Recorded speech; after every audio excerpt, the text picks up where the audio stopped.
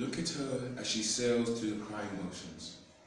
That is a line from one of my favorite poems, titled Silent Desire. Do any of you recognize the poet? I bet not. Surprise! That's me. That is how real poetry is to me. So real that I can't help but to find myself deeply engrossed in it on a daily basis. And you see this line? This is a personification of my current search for something more and my fervent desire for change. Poetry for me has been way more than a record, more than a journal of the sea animal living on land. It has been a calling, a gift, and a passion. This quote speaks of poetry as something out of its element, and I thoroughly disagree with that. If I was to manipulate this quote to my belief of poetry, I would say that poetry is of the learned astronomer. I'm not sure if you would, but anyone catch the Walt Whitman reference? It is of the learned astronomer wandering, no rather seeking through the lands for something more. To me, poetry is in its element, and it always has been. For the element of poetry is the element of nature. The same way the wind rustles the tree leaves is the same way that poetry rustles the minds of its readers. The same way the sun and moon interchange, forming day and night, is the same way that poetry interchanges to reflect the hearts and the minds. The same way a bird sings a tune for happiness, sadness, or glory, so does poetry sing its tune for change. And yes, although I do disagree with the beginning line of the quote, I can find a deep meaning that tugs at me, especially in the last line of the quote. The line says, poetry is a phantom script, telling how rainbows are made and why they go away. The beginning of this line talks of a phantom script that depicts how poetry can take on any shape or form. One of my chosen poems is the perfect embodiment of this.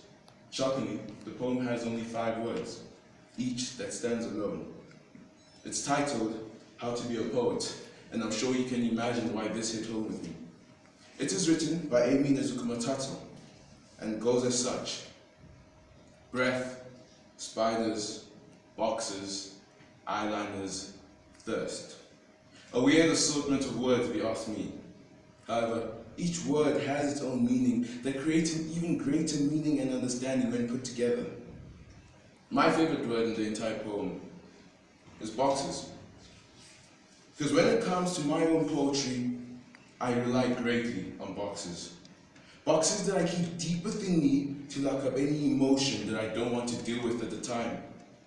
Boxes that used to open without my will in the past. That was until I decided that I will open those boxes, and I planned to flood the page with my emotions and with my questions. It was at that very moment that my search for a reason and purpose began. Thanks to that moment, I started seeing things in a way I hadn't been able to before, and thanks to my poetry, I was able to capture my sights onto the page. I began to charge the world head first with my pen. There's a saying I like telling myself and one I created. A blade draws blood, whilst the pen strikes thoughts. And in contrast to searching for syllables to shoot at the barriers of the unknown, I'm in search of a sharp enough blade that can cut past the veil of lies so that I can finally see the truth of the world. Poetry is dangerous. It can cause the most passive of people to take up arms. It challenges the world and it challenges the writer itself. It can cause irreparable harm if unmanaged, and even when managed, it can still force the strongest to their knees. That is exactly what Ruth Everson tries to convey to us in her poem, Poetry is Dangerous. In her poem, Ruth Everson says 2 lines that accurately depict the majority of my poetry, and as such, when this poem comes to mind, so do these lines. Poetry is rebellion, rolling you and the world. Poetry will write your tears in ink. Change is what I seek, and I utilize poetry to attempt to bring it. I use my poems to tell why rainbows left and how to bring them back. My pain, my love, my thirst, that is what makes up my poetry, and my poetry is what makes up my existence. Look at me as I sail through the crying oceans, flutter through the brittle skies and trudge through the muddy lands. Look at me as I yearn for peace, for love, and for mercy. That's my poem. For I am the learned astronomer who seeks through the lands for something more. Thank you.